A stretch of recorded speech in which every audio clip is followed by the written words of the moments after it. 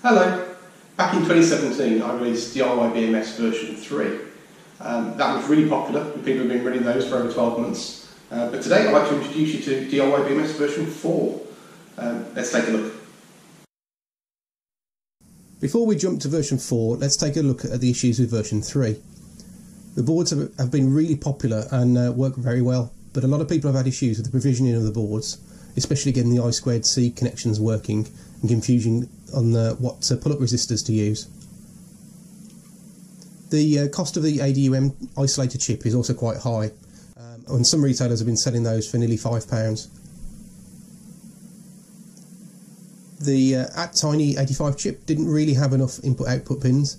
It was originally picked for its physical size and cost to make a nice small PCB, but then this limited the ability to do extra functions and with the module. The power consumption of each module is pretty high as well.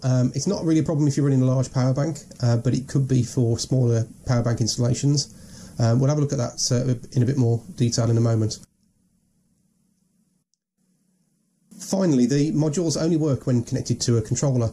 So without the controller, the modules go into a panic mode and just flash the red LED to tell you that they're in trouble. But they also stop balancing at that point. I could have fixed this through the code, but I didn't really feel it would be worth the while whilst the power consumption issues remain, and there wasn't really a way of fixing that without hardware changes. Okay, here's my DIYBMS version 4 test environment. It's purely a piece of wood with 4 modules, the controller and its new PCB. And also something really new for version 4 is the ability to control an external relay board. You can see here I've got 4 cells in series, 1 parallel, gives a nominal voltage of about 15-16 volts, and then 4 modules, 1 for each cell. This is an older type of version 4 circuit board. I didn't stick with that design in the end, so I've gone for this smaller one here, and that's the version you'll see on GitHub now. Some other changes that you'll see is that we don't use I2C or I2C connections anymore. We're actually using opto-isolated serial. So the data comes out of the controller into the first module, then into the second, into the third, and so on, all the way back round to the start. And the little opto-isolators just hidden between the connectors at the top of the board. The controller's still using the ESP8266. I haven't moved to the 32-bit version.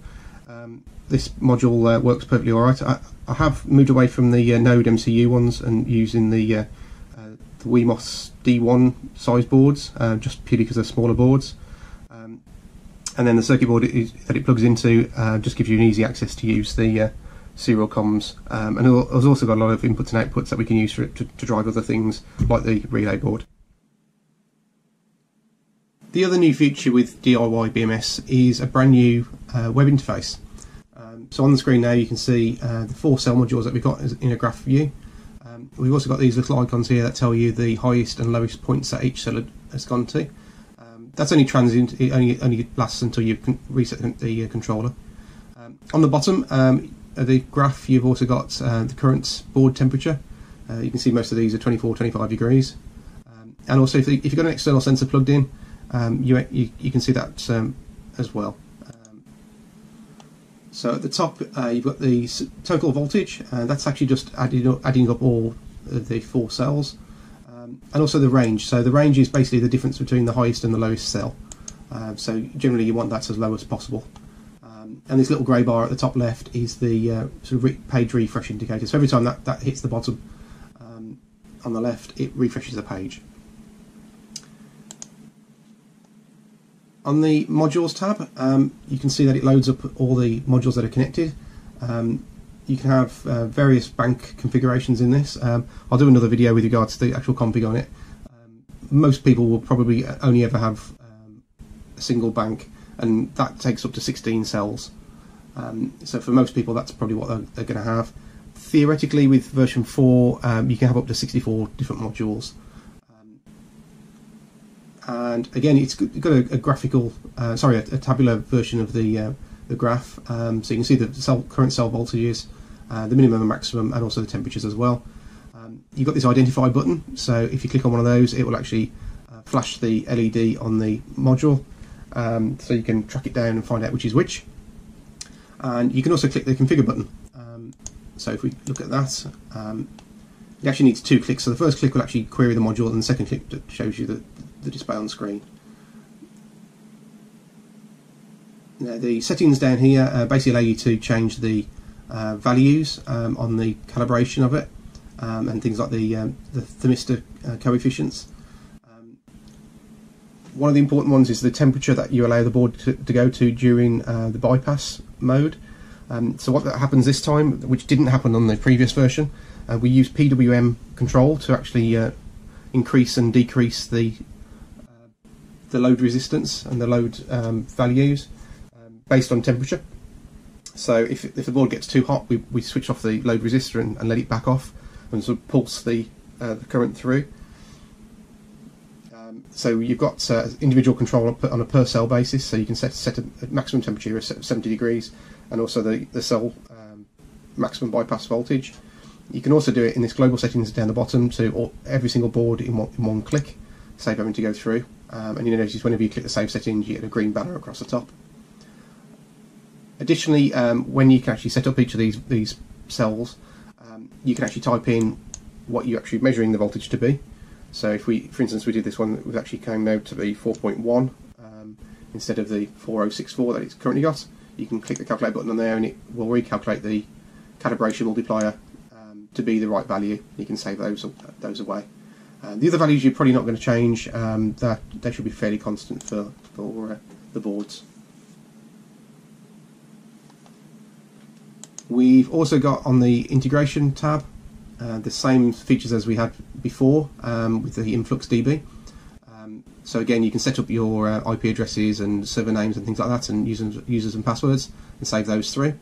And then every 20 or 30 seconds, the DIYBMS will transmit the values over there, and basically give you the cell dump of all the voltages and temperatures. And you can also do the same data through MQTT. So if you want to link this into the EMON or Open Energy Monitor products, you can. This should also work with OpenHAB and things like that as well, if you want to log through that. And over on the settings, so we've got loads of new options on here. You've got the bank configuration, which again I'll run through in another time. You've got the ability to synchronize the time to using NTP. So at the minute that defaults to using the Google time, and you can set your time zone offsets here as well, and if you're using daylight saving or not. We can reset any error counters, but there aren't any at the moment. And finally, the biggest difference that we've got here is the control of the relay board. So the way I've implemented this is the ability to have various rules that run, which then allow you to control if the relays are switched on or off. So we've got controls here for timing durations. So you could have, for instance, you could have a relay to drive a fan during the day if it's particularly warm, or even you could, if you had a power wall that was used to control lighting in the night, you could charge up with solar during the day and then get this to switch on a light overnight.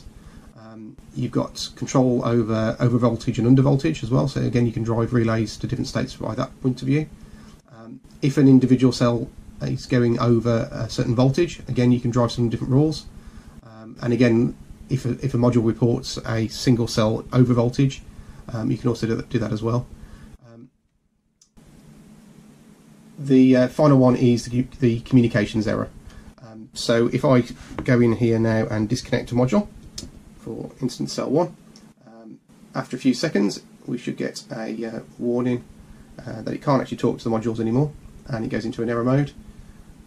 And at that point you can actually get it to drive a relay to a certain state. So it could be to power off all the inverters, it might be to stop charging. You'll also see that there's a packet error count that is going up now as well.